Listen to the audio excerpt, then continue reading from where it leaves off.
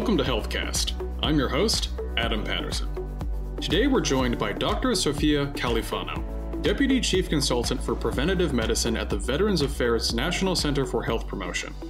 Dr. Califano has combined an extensive background in healthcare and the study of infectious disease in service of VA's COVID-19 vaccination efforts, a process that has required rapid mobilization and broad reorganization of the agency's public health apparatus. Dr. Califano has overseen some of the VA's most demanding public health work during the COVID-19 pandemic, and has helped lead efforts to bring the pandemic to a close and provide wholesale inoculation to all of America's veterans. Dr. Califano, welcome to the program. Thanks for having me on. So as a starter, can you tell us a bit about your background as a physician and your work with VA prior to the pandemic? Sure. So I am a preventive medicine and infectious diseases physician. A lot of my training took place in VA. I started out practicing primary care full-time at Durham VA in North Carolina after my ID preventive medicine public health training at University of North Carolina. And then in 2019, I took a position as Deputy Chief Consultant for Preventive Medicine for VA's National Center for Health Promotion Disease Prevention. And that was doing general health promotion, preventive services guidances. And then less than a year later, COVID-19 was just making its way to the United States. And many of us volunteered to help with the national COVID-19 response. So I've been helping with that since then, along with a really great team. And then in August, our team started to get together to plan for COVID-19 vaccine in VA, which was a pretty optimistic turning point. I could only imagine, and I can only imagine how much the COVID-19 pandemic really refined your mission. And for our audience's understanding, what is the National Center for Prevention's mission and general priorities, and how have these been refined by the COVID-19 pandemic? So our mission is promotion of wellness and general health, and also ensuring that all veterans have great access to clinical preventive services, including screening, vaccination.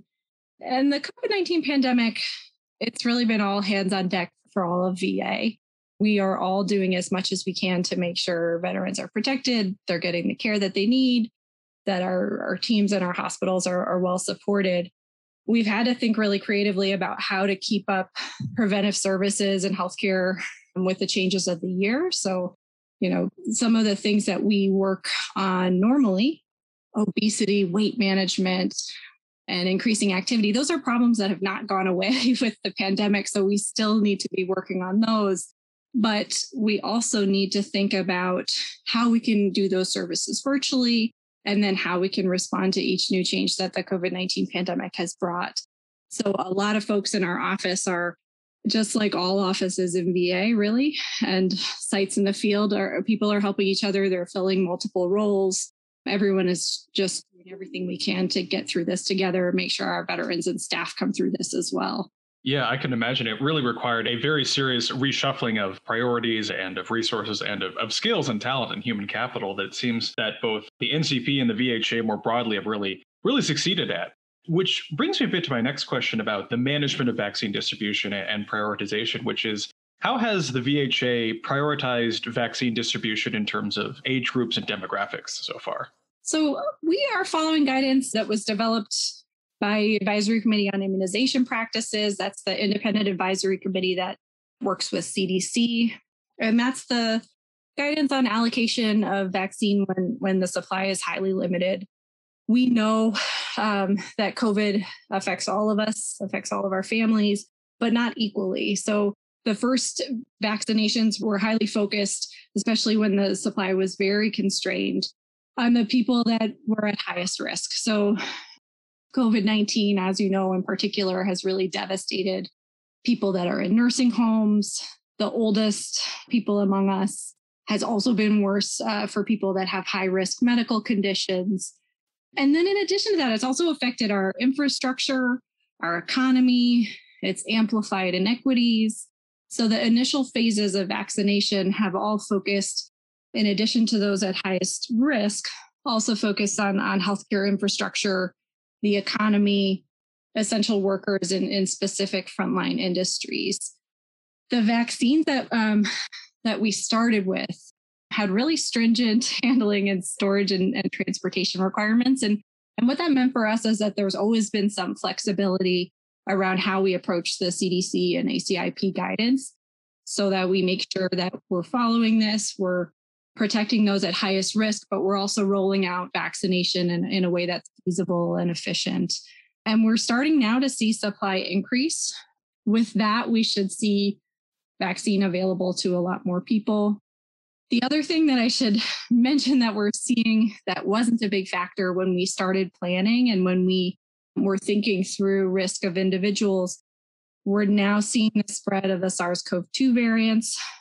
And with those variant viruses that are more infectious or spread better from person to person, and with more really encouraging, I should say, information about how the vaccines that we have can prevent asymptomatic infection and spread of virus, that tips our balance a little bit. We still want to make sure we're protecting those at highest risk and making sure they have great access to vaccine. But the speed of vaccination, just maximizing the number of people vaccinated in the United States, is also a top priority. It's not just an individual only protection anymore. We know that vaccine protects the person being vaccinated, and then it also protects those around them. And so as variants spread, we're thinking also about community immunity and large scale participation in vaccination, in addition to focusing on our highest risk groups. Absolutely. That makes a lot of sense. And it sounds like it also requires a considerable attention to procurement and supply chains, which brings me to my next question, which is what logistical steps have been necessary for VHA to take to ensure that nationwide vaccine access is open? That's a great question. So there has been so much planning that has gone into making sure that we can maximize access, maximize the distribution and the spread of vaccines across VA, across the nation in a way that's equitable.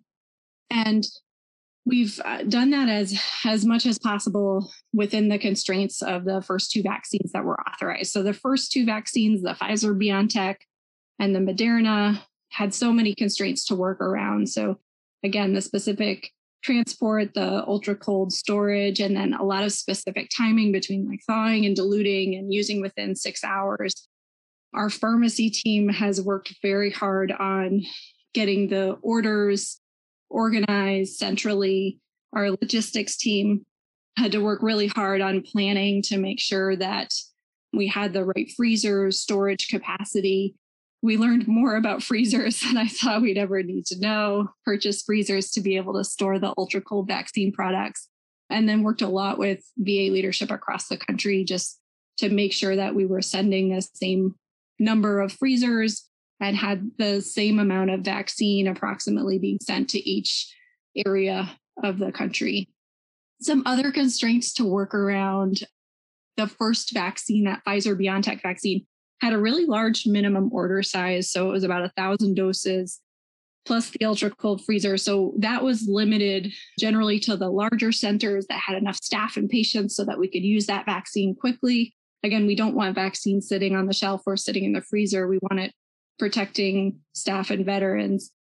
And then that second vaccine, the Moderna vaccine, also had strict requirements, also had limited options on redistributing it, but a smaller minimum order size. So that meant we could send it to more places, smaller places, places with fewer staff and veterans. And we worked really hard from there to find ways to transport vaccine to more rural areas, smaller clinics. A lot of creative work on the ground to make that happen. In Montana, they did some work with fixed wing planes to get to some rural sites. In New Mexico, they were doing things primarily via ground transportation and a mobile team to vaccinate there. And then what's exciting more recently is the Janssen vaccine, or the Johnson & Johnson vaccine, that was just authorized. And that one can be stored at refrigerator temperatures, can travel more easily. It's a single dose vaccine. And that's opened up a lot of possibilities on where we can send vaccine. And then the other thing in terms of ensuring access to vaccine and ensuring that we're sending enough vaccine, the other piece to that is quantity of vaccine. So the folks in the field across VA have stepped up and have been able to deliver some really impressive high volume vaccination clinics, after hours, weekend clinics, mobile clinics, drive-through clinics. But in the United States, there still is not enough vaccine supply to support vaccinations for everyone who wants it. And that is the ultimate goal, to be able to offer vaccine to all staff and all veterans who want to be vaccinated. And we should be there soon, and we're hoping to be. Absolutely. And that sounds like an impressive level of thoroughness, especially in addressing the challenges of rural care, because, from my, again, novice understanding, there was a lot of challenges initially with the vaccines that had to be stored in especially cold temperatures. But it sounds like with, as you mentioned, the advent of the Johnson & Johnson vaccine, that has become less of a exacting kind of challenge. As kind of a concluding question on that topic, we're recording this episode in late March of 2021. About how many, if you were able to give an estimate, of veterans within the VHA care system have received at least the first dose vaccine at this point? So at this time, we have on March 23rd, we have 1,197,424 veterans who are fully vaccinated. That's either a dose of the Janssen vaccine or 2 doses of the Pfizer-BioNTech or Moderna vaccine. In terms of overall individuals who have received at least 1 dose of vaccine, it's about 2,136,000 individuals who have received at least 1 dose of the Pfizer or Moderna. That's the 2-dose series, and another 41,000 who have received the Janssen vaccine. So we're now working with a mix of 2-dose series, single-dose series, and again, the complexity increases and will probably increase a bit further going forward. But what's exciting is that means more people being vaccinated and protected from COVID-19.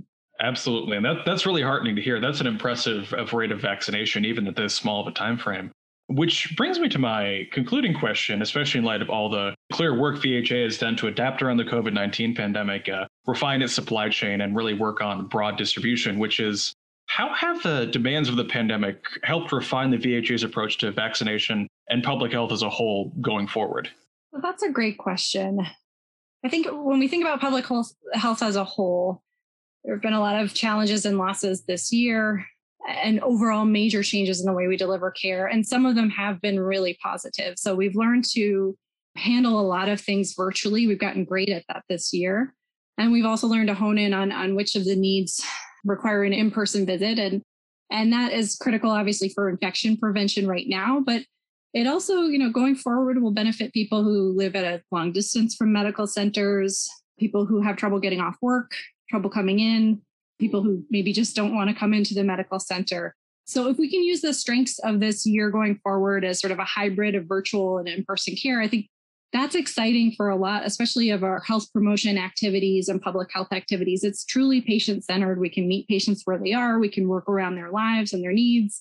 We've been able to see veterans in their home, meet their pets and their families. So I think that virtual care hybrid with in-person care is really exciting. For vaccination specifically, obviously that still needs to be in person. We have learned to deliver this year at a really high volume and a fast pace.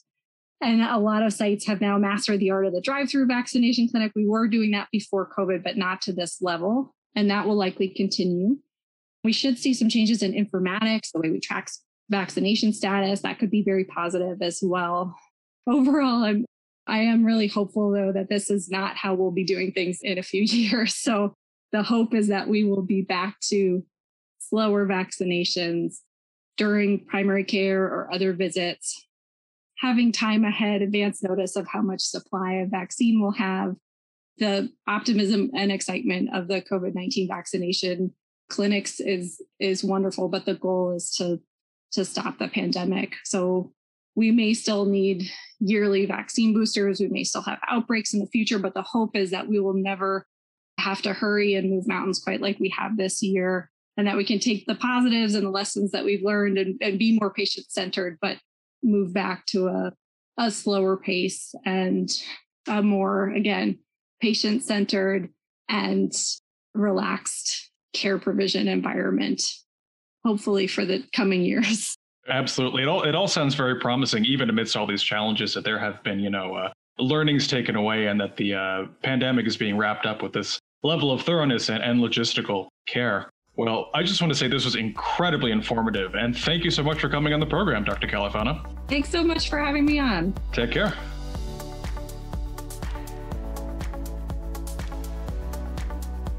HealthCast is a production of Government CIO Media and Research. For more podcasts, head to governmentcio media.com/podcasts. If you liked what you heard, let us know by leaving a review in iTunes or wherever you listen to podcasts. HealthCast is produced by Amy Kluber, hosted by Melissa Harris and Adam Patterson. If you're interested in sponsoring a podcast, contact us at sponsor@governmentcio.com.